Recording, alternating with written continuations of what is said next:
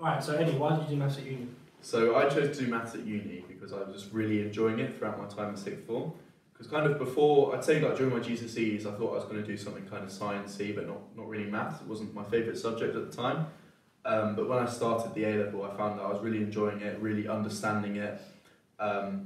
It's just kind of the more of it I did, the more I realised that this is what I want to do. So I just kind of took a keen interest in it and just realised that it was something for me and that I really loved it. Yeah, it can be quite a big decision to decide between doing like an applied thing like physics or engineering or maths. I guess it kind of comes down to whether you think maths is like a tool or whether it's something you kind of are interested in, like why that happens sort of thing. Yeah, definitely.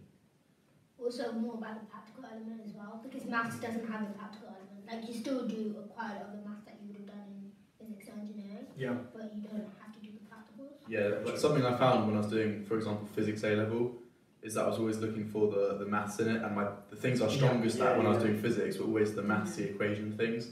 So that was also kind of steering me towards doing maths. So I'd consider myself to be more of an applied mathematician, but not so far to go to physics, because I don't really like practicals too much. Yeah. And the thing with maths is just you need to want to understand like why, so how do we get this equation rather than just use it. Definitely. I'd say one of the big deciders for me was actually that I really like number problems. So you know how all VGChem problems are about numbers? They're not really complex, but they're just the GCSE stuff. You just have to work out how to do it. So I really enjoyed those.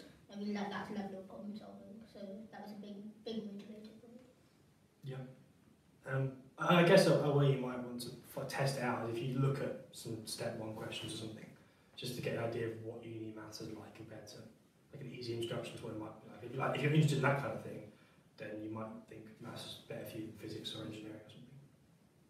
That being said, if you don't like it because you think it's hard at first, then don't let that put you off. That doesn't mean you can't do maths. Like it just means that it was hard, so you decided to give up.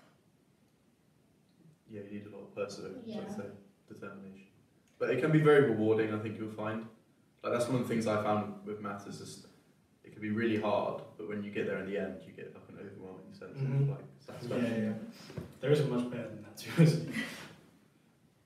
I think it's also really important that you actually enjoy the process, because like a lot of people do enjoy getting the answer, but if you don't enjoy getting there, especially because at university you have to spend so much longer getting to the answer, it's not worth it. Like if you don't actually enjoy the whole process. Oh yeah.